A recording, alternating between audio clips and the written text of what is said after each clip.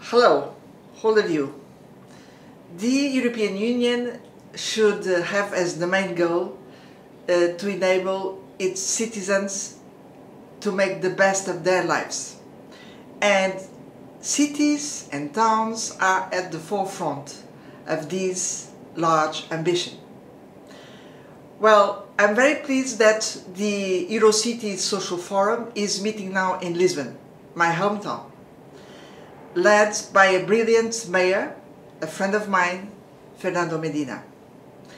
And let me tell you that the reason I cannot be with you physically today is because I need to meet the Minister of Social Affairs, and this is taking place in Malta, and then I need to fly to Strasbourg because I am the Vice President in charge of coordination of the plenary in Strasbourg.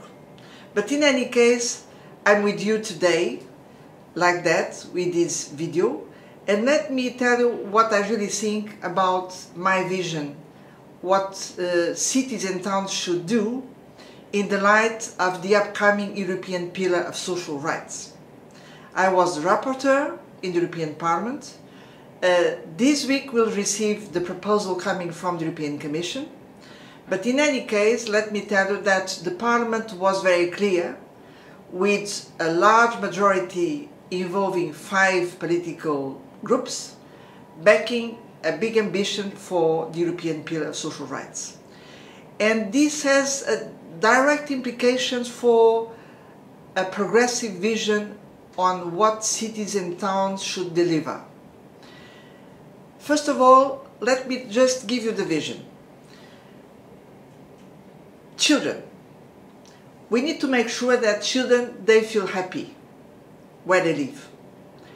And this means, first of all, to fight to eradicate child poverty.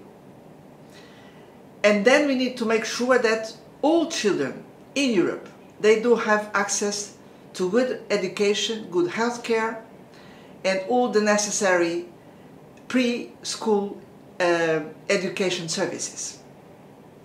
Then we have young people. And this is the big test for Europe, because young people in Europe, they are the most skilled generation, and we need to make the best of their potential.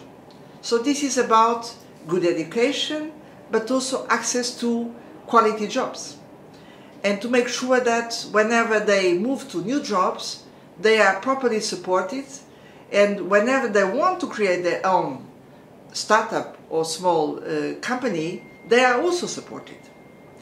Then you have the bulk of the population, and we need to make sure that whatever their jobs, whatever their sectors, whatever the kind of jobs they have, they need to count on a clear labor contract with fundamental rights respected and the full access to social protection and social services. And finally, you have also the situation of senior citizens, where we need to promote active aging and where we need to make sure that they can have all the necessary social services to provide quality of life. All over these groups, you need to make sure that poverty will really be combated. And the main concern for this is that we know that this will depend, first of all, on access to good social services, enabling citizens to fully play with their rights. But we also know that whenever someone is really able to get a new job, this someone should be also helped. Let me tell you also that in the end, if we want really to make sure that the quality of life and the European way of life will be there, we need to make sure that cities, towns, they work together across member states, networking their experiences, exchanging best practices, but also requiring the necessary means to operate.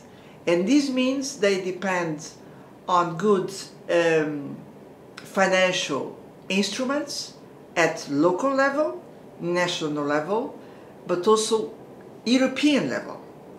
And this is also my final message, is that cities and towns, they need to be vocal now that we are starting to discuss the next community budget, to make sure that they will be supported by the European institutions by making exactly this pioneer work on providing good life quality for all their citizens and for those who are living in European cities. This is really the big test for the future, but I fully count on Eurocities to deliver on this.